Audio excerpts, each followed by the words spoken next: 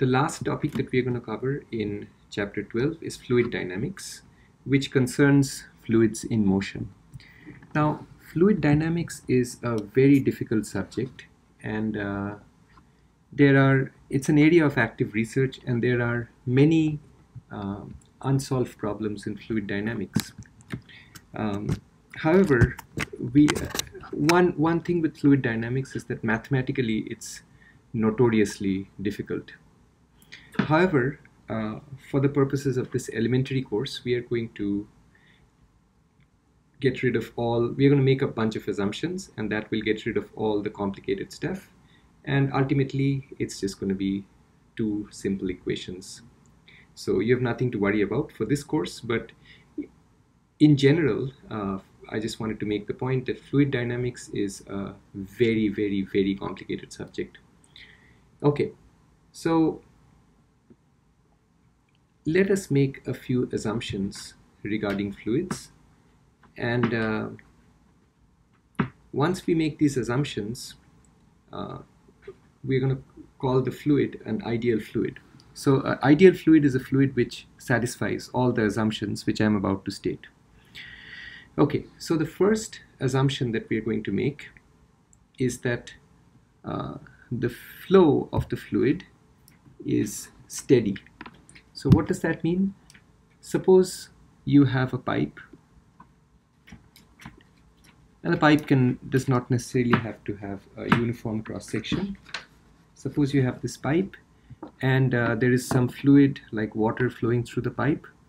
If you just keep track of the velocity of the fluid at this point, you'll find that the velocity at this point is fixed. That is what steady flow is. So if you just keep track of the velocity at one point, any point in the fluid, you'll find that the velocity is fixed. You might find that the velocity at this point, so let's say that the velocity here is 3 meters per second, always. You might find that the velocity here has a different magnitude and direction. Maybe it's 5 meters per second in a different direction. But here too, if you keep track of the velocity over there, you'll find that it's the same velocity all the time. So steady flow means that the velocity of a fluid at any fixed point does not change with time. Now, there is another related concept here. If you now follow a tiny element of fluid as it's moving along, suppose this is the path taken by a tiny element of fluid as it's following the flow. This path is called a streamline. I'm just mentioning these. We are not going to use these concepts in what we're going to do, but I'm just mentioning these because you might hear these terms in a more advanced course. Okay, so a streamline is the path taken by a massless fluid element, a tiny element of fluid. You can just think of it as like a water molecule or a molecule of the fluid that's flowing along with the fluid. So the path taken by that is what we call a streamline. Okay, the next assumption is that the fluid is irrotational, which means that if you place a paddle wheel anywhere in the fluid, like this paddle wheel over here, the paddle wheel might be carried along as a whole, but it will not rotate. So what that means is that the fluid does not have any eddies or whirlpools in it. And there's a reason we are making this assumption. It's because eddies and whirlpools are extremely difficult to analyze mathematically. So that's the reason that we just assume them away. Okay. The next assumption is that the flow is non-viscous. That means that the fluid does not have any viscosity, so there is no fluid friction. You know that different fluids have different amounts of viscosity. You know that honey is a very viscous fluid. Water is in comparison to water. Water has some viscosity. Alcohol has less viscosity than water. Liquid nitrogen, if you've ever seen it, has very, very low viscosity. So if you ever see liquid nitrogen, and I could have showed you this in class, if you just give it a stir, it will just keep on rotating for a very, very long time, unusually long time. So different fluids have different amounts of viscosity. We are just going to assume that our fluid has no viscosity, so the flow is non-viscous. And finally, we are going to make one more assumption, which is that the fluid is incompressible, and that is actually a good assumption for liquids, because most liquids are incompressible.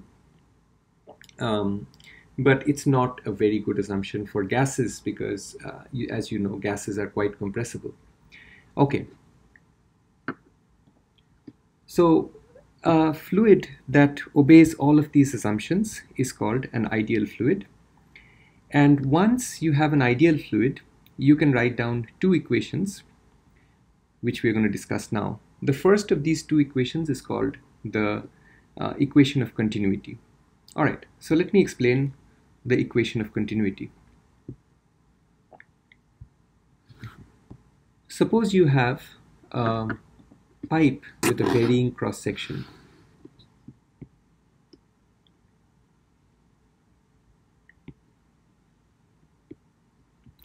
Let's say that the area of the pipe over here is A1 and the area of the pipe over here is A2.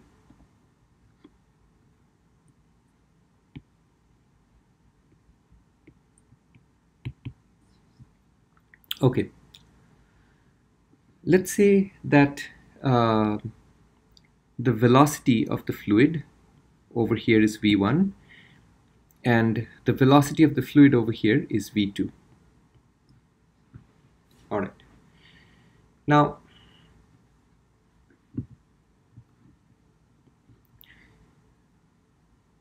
the equation of continuity says that A1 V1 equals A2 V2.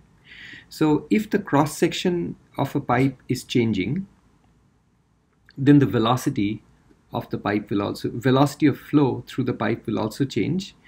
And in general, where the cross section is smaller, the velocity of the flow will be greater, right? So the product of A and V is constant. So if A goes up, V will go down, and if A goes down, V will go up.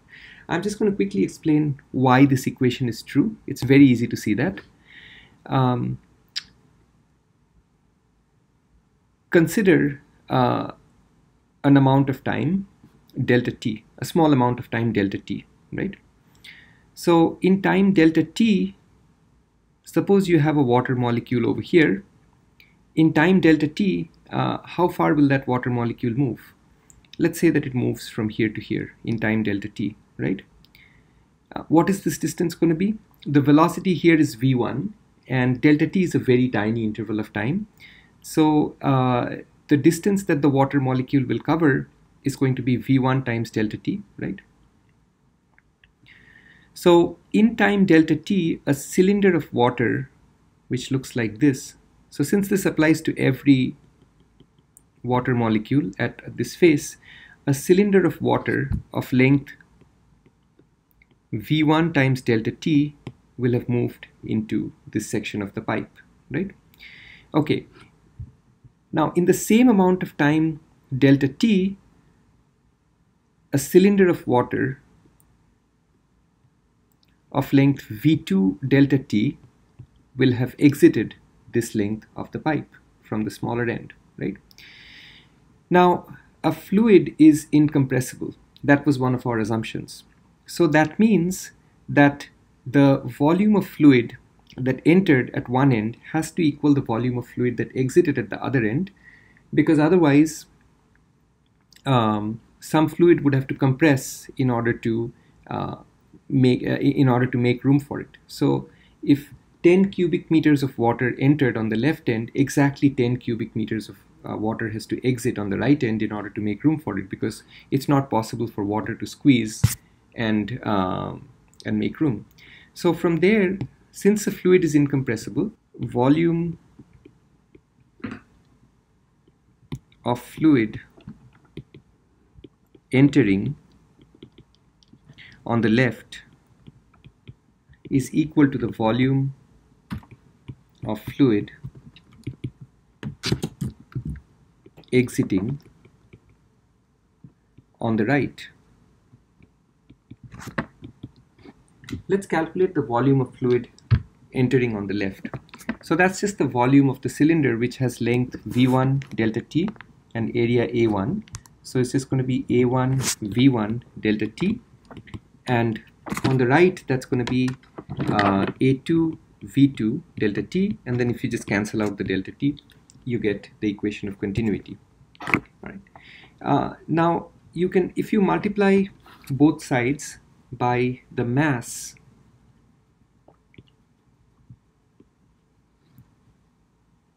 then this equation just says the mass of fluid entering on the left is equal to the mass of fluid exiting on the right.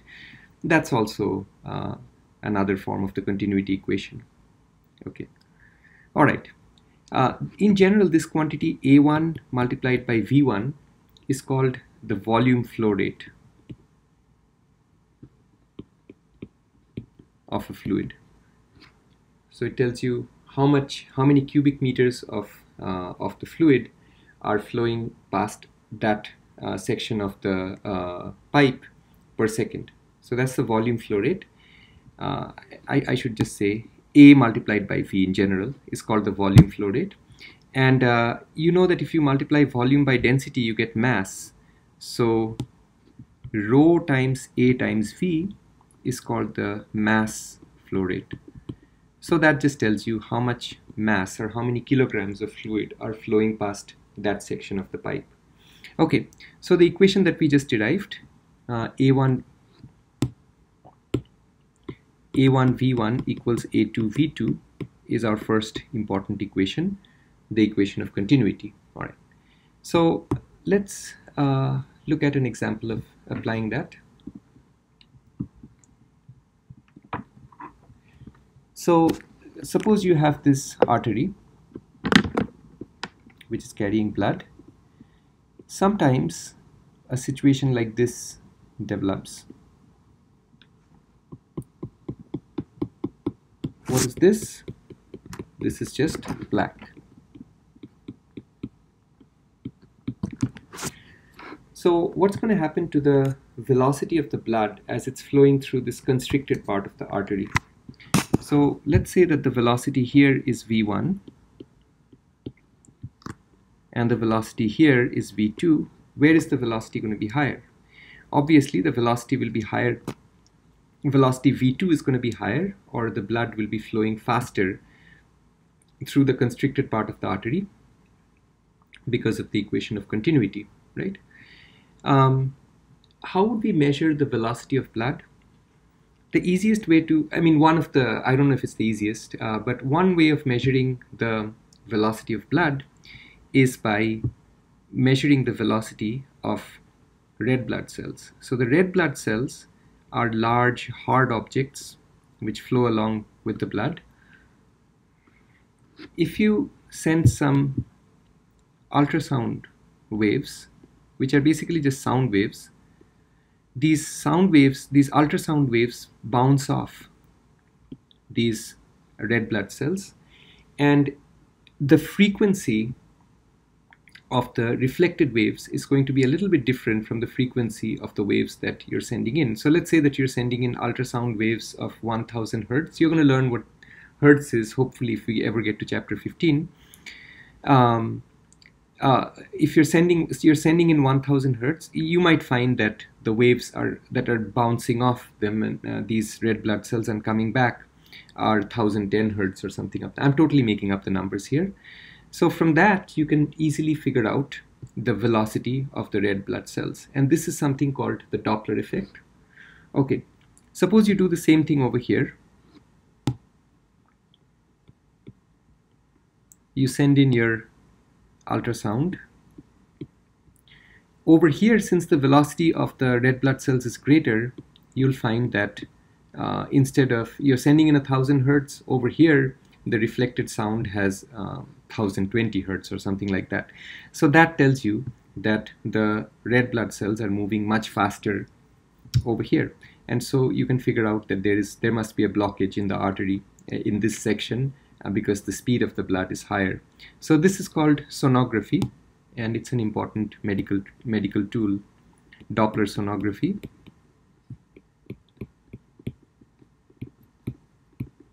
Okay, and I have a plug and chug type of problem on slide 28. All right, so that's the equation of continuity. The next thing that we're going to talk about is Bernoulli's equation. Notice that the equation of continuity is simply a consequence of conservation of mass. Right? So the amount of mass entering on one side has to equal the amount of mass exiting the other side, and that is why we had the equation of continuity. Bernoulli's equation is simply a consequence of conservation of energy. So I'm not going to derive Bernoulli's equation for you, just because you can easily find the derivation in any standard textbook. Your book also has a nice derivation. But keep in mind that the equation that I'm going to write down does not have any new physics in it. It is just a consequence of K0 plus U0 plus W other equals K final plus U final. So if you apply it with a few 4 or 5 lines of algebra, you can derive Bernoulli's equation. Okay, so what is Bernoulli's equation? Suppose you have a pipe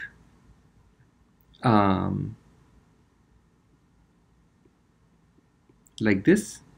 Maybe the pipe goes up like that and its cross section changes.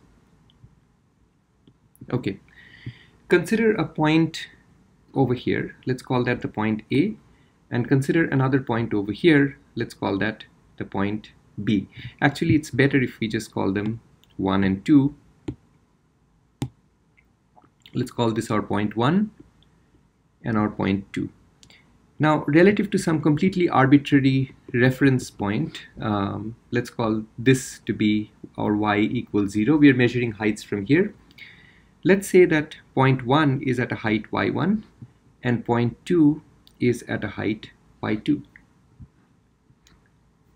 Okay, let the pressure at point 1 be P1, and let the velocity, and I'm just using different colors for these,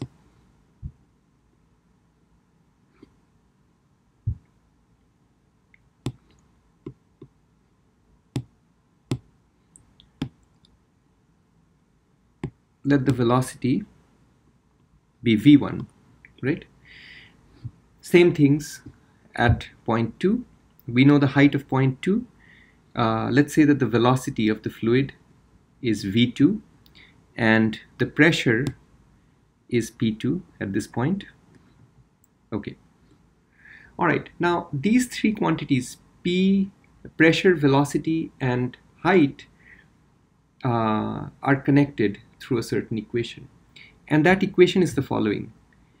If you, at any point in the fluid, if you were to calculate this quantity, pressure plus half rho velocity square plus rho times g times y, that will be a constant at every point in the fluid, right? Okay, and this equation is called Bernoulli's equation. So I could evaluate the quantities, this particular quantity, pressure plus half rho velocity square plus rho gy, and if no matter which point I evaluated it at, point 1, point 2, or any other point in the flow, I will get exactly the same numerical answer, right? So I can immediately connect the variables at point 1 with the variables at point 2 by simply writing this equation, P1 plus half rho V1 square plus rho g y1 is equal to P2 plus half rho V2 square plus rho g y2. And this is an application of Bernoulli's equation.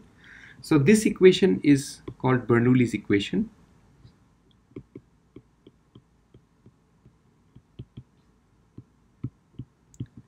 And this is how you usually apply it when you're doing problems. So you pick 2 points and then you set up Bernoulli's equation. Sometimes you also have to set up the equation of continuity, a1 v1 equals a2 v2, and then you can solve for any variable that you're looking for. That's pretty much all that you do when you're solving problems. Okay, let's look at some applications of Bernoulli's equation. So first, let's look at a very simple application where a fluid is at rest. So here is a container of fluid, it's at rest. Let's say that this point has pressure P1 and this point has pressure P2. And let this point be at a height Y2 and let this point be at a height Y1. So this height is Y2, this height is Y1. All right, the fluid is at rest, so the velocity is 0 everywhere for every point in the fluid. Right? Okay, so we are doing the case where the fluid is at rest.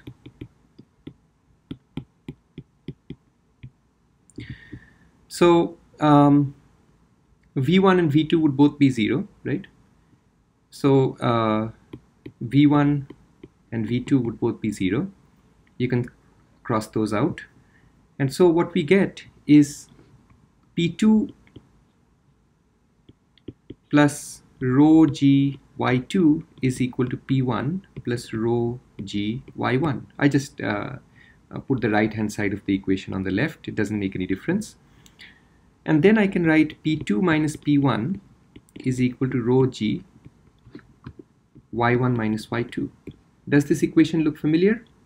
This is the same equation that we had early on in this chapter, and we had derived, this basically leads to the fact that the pressure at a certain depth is equal to rho gh. We had derived this equation using in a completely different way by considering equilibrium. And here we've seen that you can get the same equation from Bernoulli if you start with Bernoulli's equation, right? So that's just a simple illustration. Let's consider another situation. Suppose you have, so this is an equation that we had seen earlier.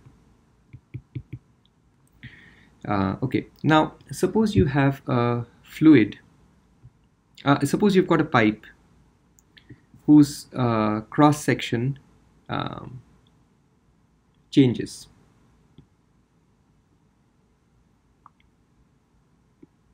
Okay, I'll make this side of the pipe a little longer.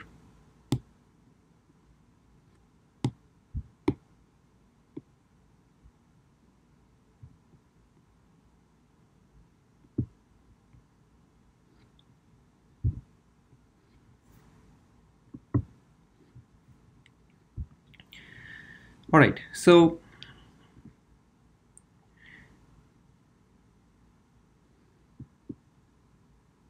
let's consider 2 points which are at the same elevation. Maybe a point over here and a point over here. Right? All right. Let the pressure at this point be P1 and the velocity at this point be V1, and the pressure at this point, let it be P2, and the velocity at this point, let that be V2, right? The height y is the same for both of these points. Okay. Okay.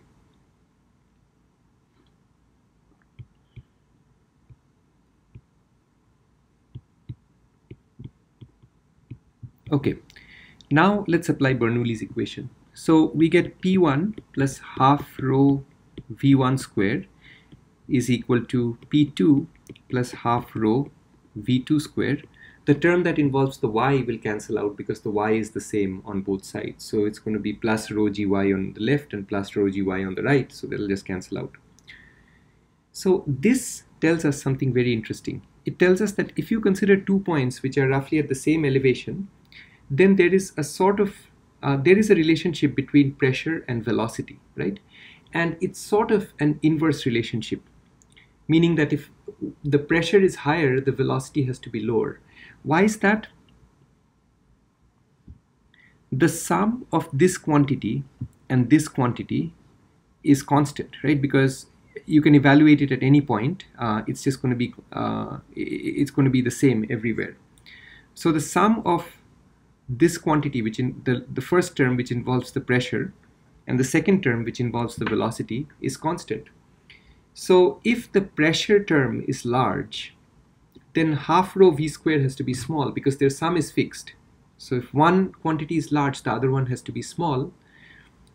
And so this leads you to the conclusion that if pressure is high,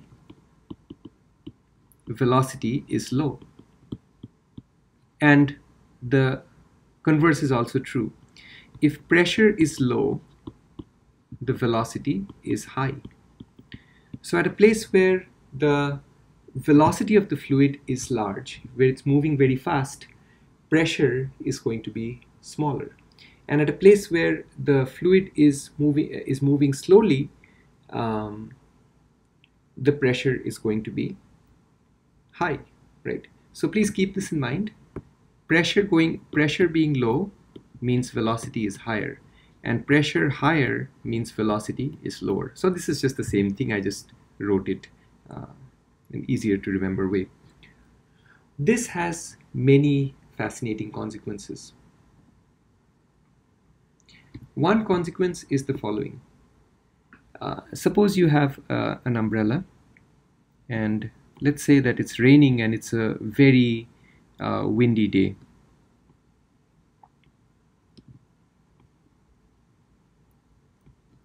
Okay, you might often find that, so it's a tremendously windy day, right? You might often find that if you've ever walked out with an umbrella on a very windy day, you might notice that there seems to be a force on the umbrella, but strangely the force is not in the direction of the wind, but it's more in the upward direction, as if the umbrella is trying to take off in the vertical direction. And in fact, if the wind is strong enough, then this is what might happen. The umbrella flips. Okay, so why is there a force in the upward direction? Let's think about that.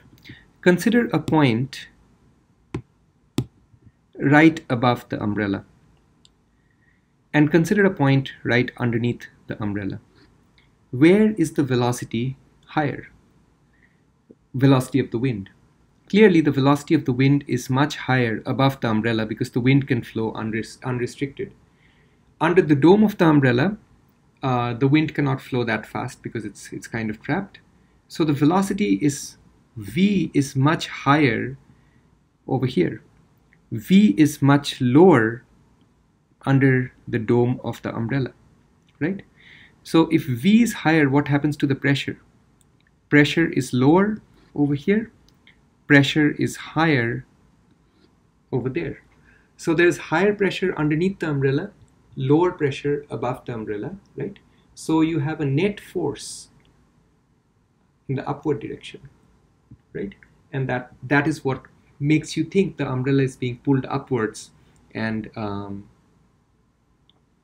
eventually the umbrella can get completely bent in the opposite direction.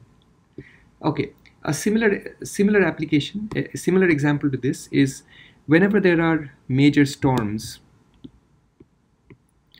or very, very strong winds, you'll often hear about the roofs of certain buildings flying off, right?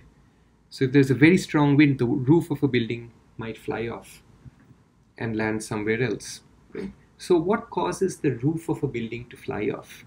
Well, same exact explanation. You can probably figure it out yourself. Consider a point inside the building underneath the roof, and consider a point just above the roof. Where is the velocity going to be higher? The velocity is going to be higher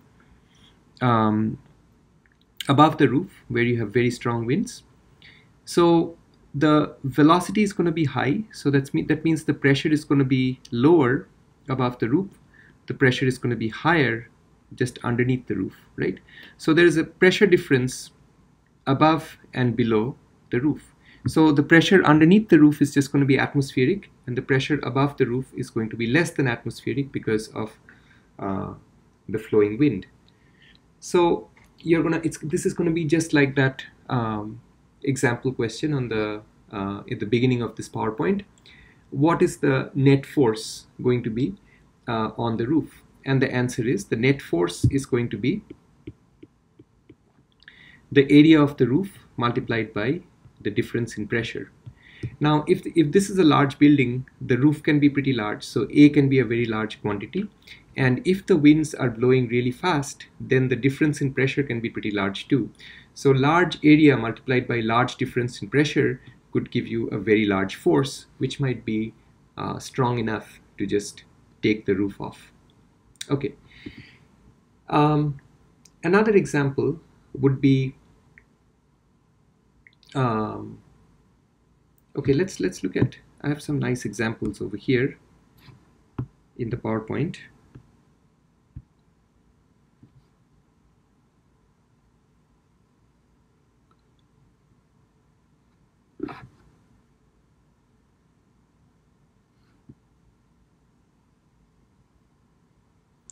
All right, so this guy is in a plane, and he is soon going to have a very nice idea, brilliant idea. He opens it and he puts, oh, what happened to his phone? Whoops. Okay, let's watch this again.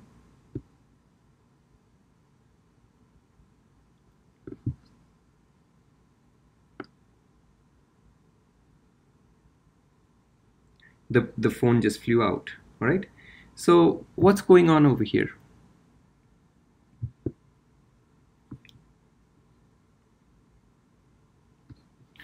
So what's going on is, you can easily understand it from Bernoulli's principle.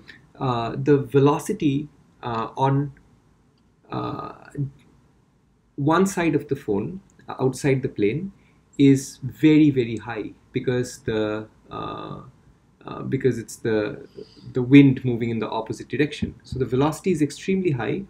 The velocity on the other side of the phone, inside the cabin of the plane, is much smaller.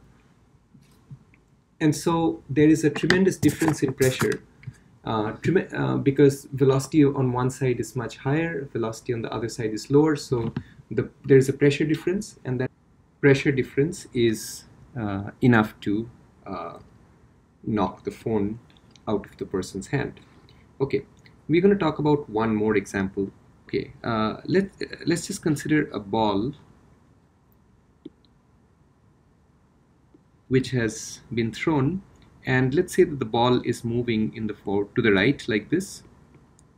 The center of mass velocity of the ball is to the right, and the ball happens to be rotating in the clockwise direction. So it's kind of like that example that we did with the clock in chapter 10. So the ball is rotating clockwise, and it's also moving to the right as a whole. Now, in general, if the ball has a rough surface, it's going to carry a thin skin of air which is going to rotate along with it. So it's going to carry this thin skin of air that's going to try to rotate along with it. Okay, now remember that the ball is moving to the right. So there is a wind moving in the opposite direction. I mean, the air is flowing in the opposite direction. So the direction of the airflow on both sides of the ball is like this.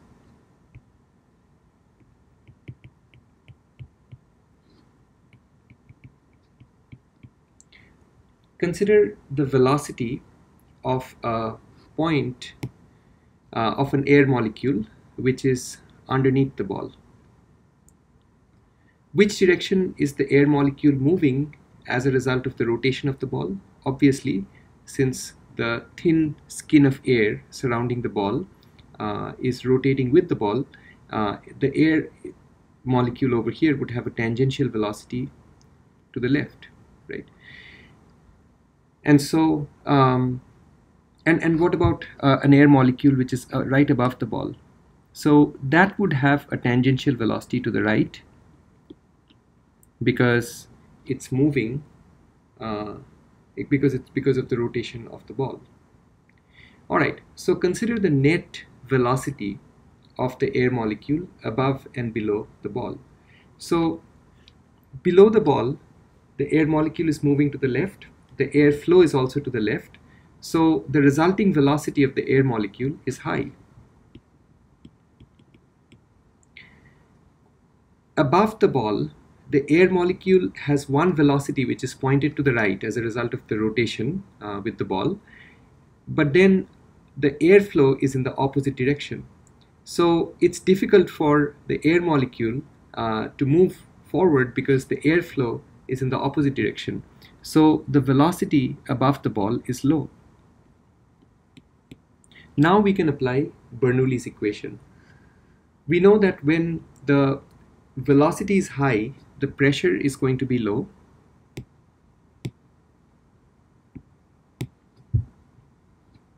So V high means P is low, and V low means P is high.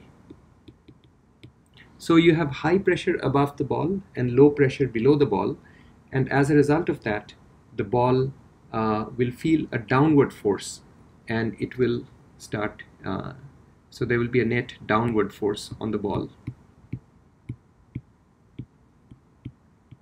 Clearly, if the ball were spinning in the opposite direction, there would be a net upward flow force on the ball, and you can easily apply the reasoning and make sure that that's what you get. If the ball were spinning in the counterclockwise direction, the net force would be in the upward direction. Okay, so this principle is used in various sports, though I know very little about sports, so this is all stuff that I've read or heard from other people. So in tennis, apparently, this particular situation is called topspin, and this makes the tennis ball deflect in the downward direction, right? So you can make the tennis ball deflect in the downward direction if you using your racket, if you give it a spin like this. The opposite of this, I think, is called bottom spin. I don't know. Yeah, there might be a different term for it, I don't know, but that would make the ball deflect in the upward direction when it's initially traveling horizontally. I believe that this is also used in football, where you have a ball that looks like this, and you give the ball a spin, and that makes the ball turn as it's moving through the air. So this has many applications. I'll show you one rather striking application, which is this video. So you should watch this video on your own computer so that you hear the sound. So what he's going to do is he's going to drop the ball from a very high bridge.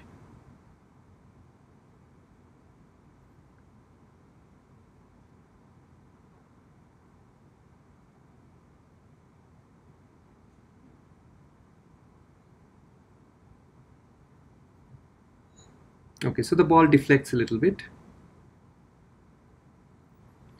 All right, but now he's going to give the ball a spin, and we'll see what happens.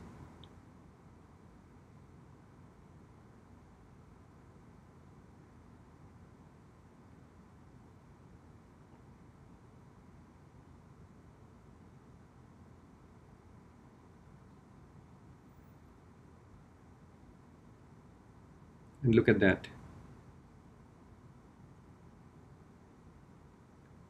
So the ball deflects quite a bit in exactly the way that we analyzed it would, given the spin that he gave it and the fact that it's going downwards. If you apply the same analysis that we just did, you would be able to predict the fact that the ball will move in the direction that it actually did. Okay.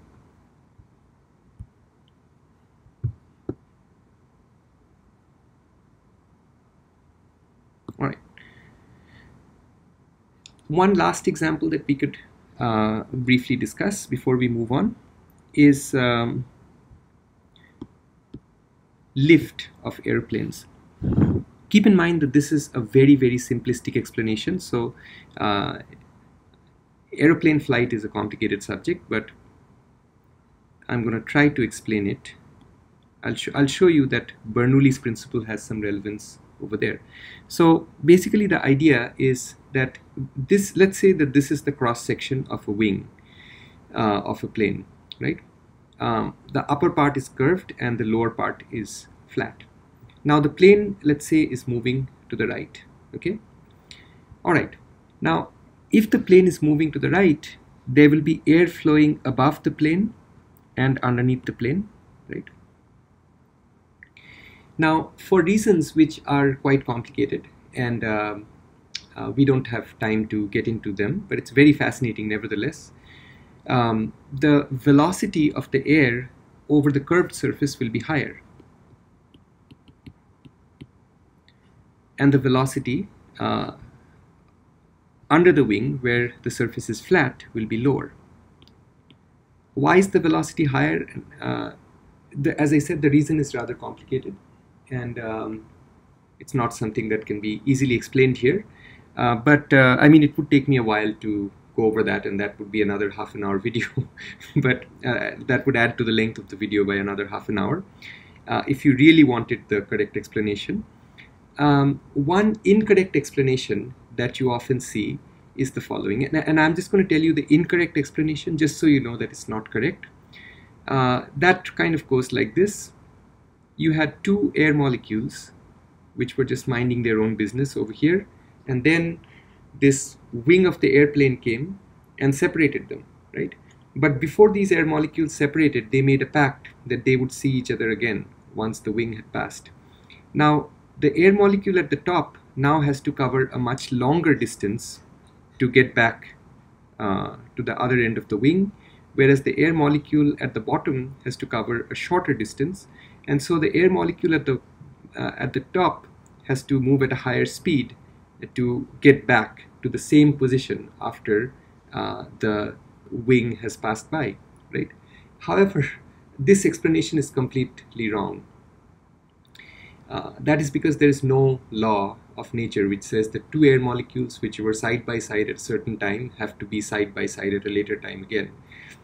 So there is no such law of nature. So that explanation is wrong. The real explanation is complicated, so I'm not talking about that at all. But the point is that the velocity of the air above the wing will be higher, and the velocity will be lower underneath the wing. So you can do the rest yourself. The pressure over here will be lower, and the pressure over here will be higher. And so that tells you that there will be a net force in the upward direction, and this net force is called the force of lift, and that is what keeps a plane in the air. Okay, so that's one more application of Bernoulli's equation. Alright, so let's just do one example of a problem involving Bernoulli's equation.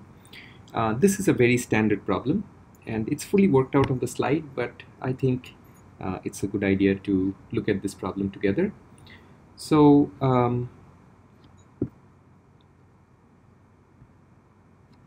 what is this problem saying? It's saying that you have a cylindrical water tank that has a small hole in its side below water level. You are given the y, the height of the hole, and you're given the height of the water. I mean the depth of the water. That's y2. Okay, and you have to find out the velocity of the water as it's flowing out of the hole. Okay, so how do we do this?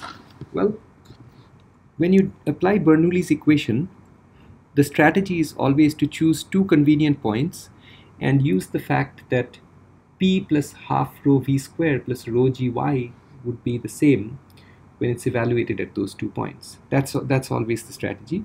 Now you can choose any 2 points you want, but it's convenient to choose points for which we know something. So one fact that we've often mentioned throughout this chapter is that if a certain point is in contact with the atmosphere, what is its pressure? It's going to be atmospheric pressure, right? So it's convenient to choose one point over here and another point right here.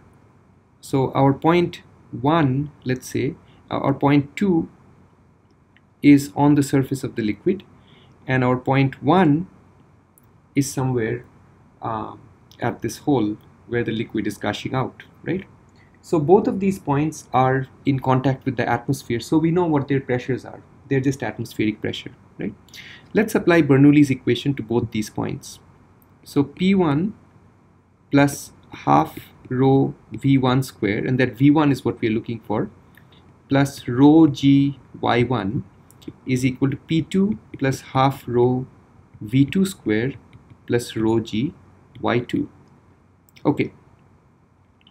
So the P's are P1 and P2 are both equal to P atmospheric, I mean. So I can just cancel these two out. And so I'm left with this simple equation, 1/2 rho V1 square plus rho G Y1 is equal to 1/2 rho V2 square plus rho G Y2. Now I would be able to solve for V from this equation, but there is one problem. I don't know what V2 is, right? I do know what Y1 and Y2 are, so I'm almost there. I just need to figure out what V2 is. So I told you that in Bernoulli's equation problems, sometimes you also have to use the equation of continuity. So what does the equation of continuity give us? Let's say that this area